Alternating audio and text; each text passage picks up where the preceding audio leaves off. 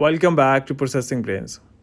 In this video, we will learn how to hide apps on iOS 16.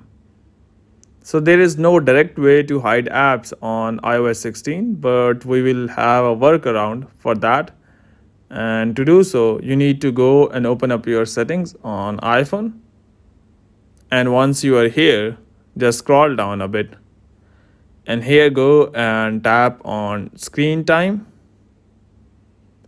Inside here, scroll down a bit and you have an option of content and privacy restrictions that says block inappropriate content. Tap on this one. Under that, if this is turned off, you need to turn this on. And here, tap on content restrictions. And inside here, you have an option of apps. Tap on apps. Now here you can see if we go with the first option, that is don't allow.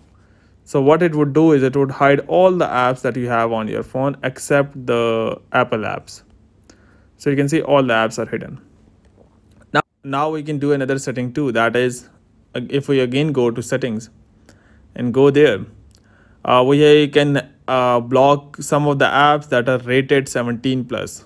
So the thing is, all the apps are rated for specific ages on App Store.